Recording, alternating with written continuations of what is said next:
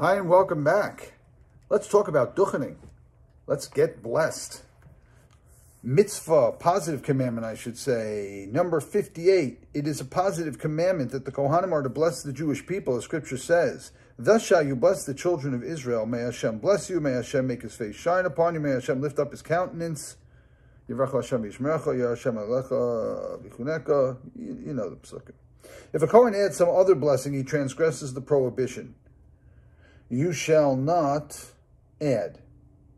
If a Kohen did not go up before the Holy Ark to give a blessing, when the reader called out Kohanim, he would disobey the positive commandment and violate 3 religious charges. Thus, you shall bless, you shall say to them, so shall they put my name. But any Kohen who gives the blessing will be blessed, as Scripture says, and I will bless those who bless you. It is in effect everywhere in every time. Okay, let's talk about Duchening. The Kohanim come up and they bless us. Pretty straightforward. A couple of comments, though. Some things to be aware of. Okay. So, it says that the Kohen can't add anything. That's to specifically say exactly what the Birchas Kohanim said. It's one of the reasons why we do it word by word. Right? Yivarechecha, and then everybody answers Yivarechecha. Hashem, and everybody answers Hashem. One of the reasons we do this is to be certain that exactly what is intended to be said is said.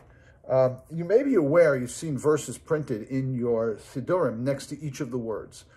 So that's a Kabbalistic idea that you should be saying those words. Those words should be recited while the priest is saying that word. You recite the verse. This is more of a Sephardic and Kabbalistic custom. If it's not your custom, I wouldn't start. Some other things to be aware of. The Kohen has to go up. When he's called Kohanim, the Kohen has to go up. If he doesn't go up, he violates the commandments to bless the Jewish people. Right? So the Kohanim have to come up at a certain point. That point is Ritzei. We ask the Kohanim to come up for the blessing of Ritzei, which is right before the blessing of Modim and Duchening. We ask the Kohanim to come up. They have to be up by then. Our halacha is that if they're not up by then, they have to leave the shul and they can't Duchen. Also, if a Kohen is in shul and he's not Duchen, he has to leave the shul so that when the call comes to Duchen, he won't be lax in going up to bless the people. The blessings are familiar with us. Are familiar to us. A couple of other notes about Birchas Kohanim that are worthwhile. There are many different customs about not looking at the priests while they bless. Right? The Talmud says that you shouldn't look at the priests while they're blessing. Okay?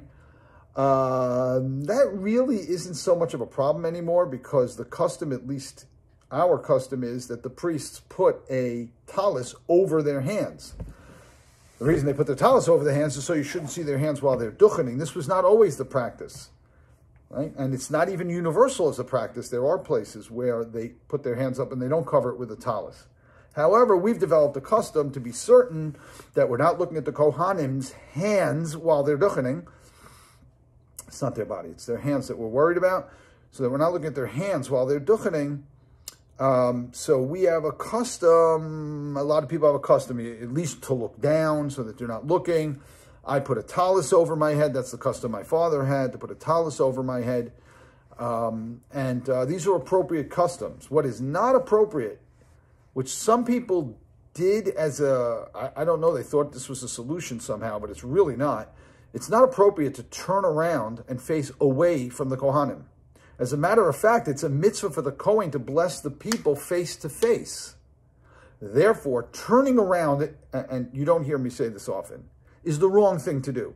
I don't say that very often, right? If there's room, this custom, that custom, I'll tell you it's not the custom. Turning around during Duchening is for sure the wrong thing to do. Kohanim take off their shoes when they Duchen. As you're familiar, the customs take off their shoes, just as there were no shoes worn in the temple. So too the Kohanim take off their shoes. And there are also a couple of paragraphs about our dreams. I had a dream, I don't know what it was, please help me. Customary to say, not obligatory, but customary to say. And then there's a long blessing at the end. There's a long recitation at the end where we ask God for all manner of blessing even though we're being blessed, but we ask for all manner of blessing as well. Again, it's customary to say, but not essential. If you're going to say anything, say that last one. Okay, that's Birchas Kohanim. We've been spending a lot of time on our Kohanim. Let's see what's coming next. 59. More about Kohanim. It is a positive commandment that a Kohen is to defile himself for close kin, as opposed to anyone else. And we'll talk about Kohanim and cemeteries and funerals next time. Have a good day.